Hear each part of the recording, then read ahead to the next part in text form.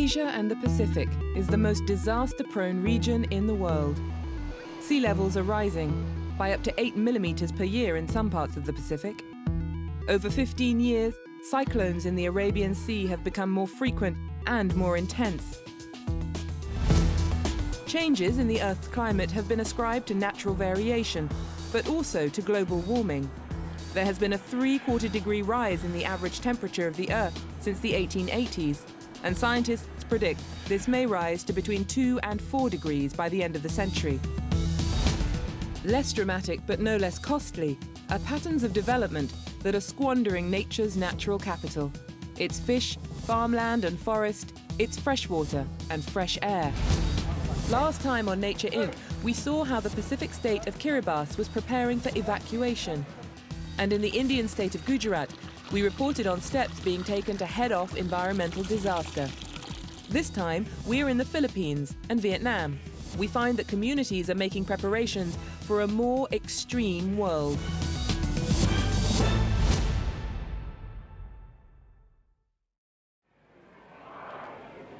The Philippines is one of the most disaster-prone countries in the world. And Albay, with its active volcano, is one of the most disaster-prone regions in the Philippines, suffering from frequent typhoons, floods, volcanic eruptions, earthquakes and landslides. In 2006, Super Typhoon Reming hit Albay, claiming over 600 lives. It was a traumatic devastation. It's beyond words. There are highways of death.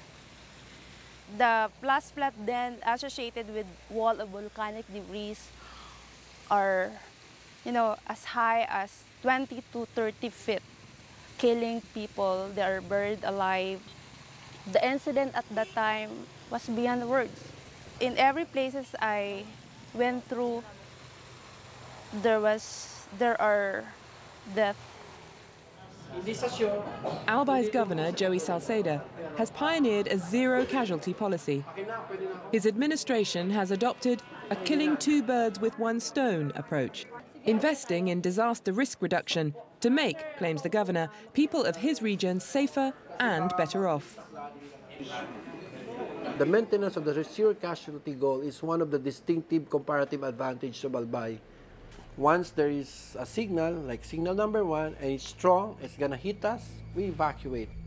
And because once you evacuate in the midst of a disaster, it's no longer an evacuation, it is a rescue. While climate skeptics play down the link between global warming and the increased frequency of extreme weather events, the people of Albay are in no doubt about the change in their weather. 30 years ago, the weather was quite different. But today, the typhoons are getting stronger. The weather's very erratic. It's very dangerous now to go fishing.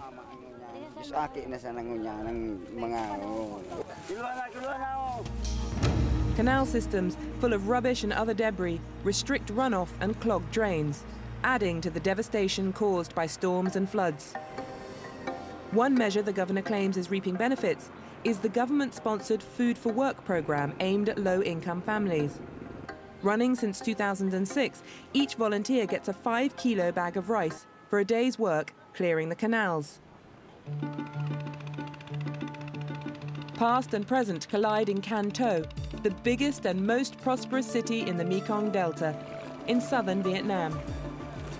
The Mekong Delta covers 39,000 square kilometers. That's larger than Belgium.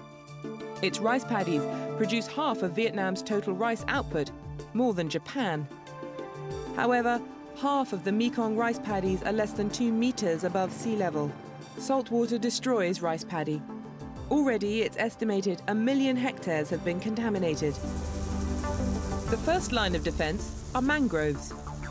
Adapted to brackish water, they form a natural barrier against sea erosion. Mangroves actually attenuate wave energy. They reduce wave energy and therefore protect the dike from erosion. A 2005 study in Thailand concluded that an intact mangrove forest can reduce wave energy by up to 90%.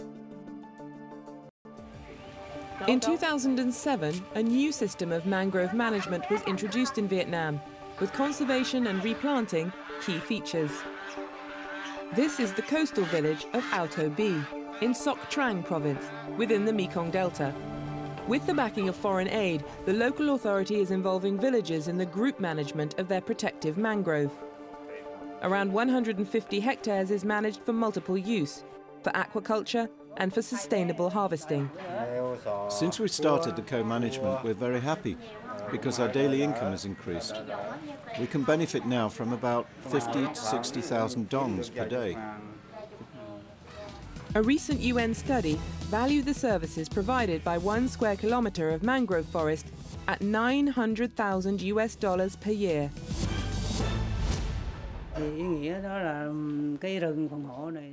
The village enjoys many benefits from the mangrove forest.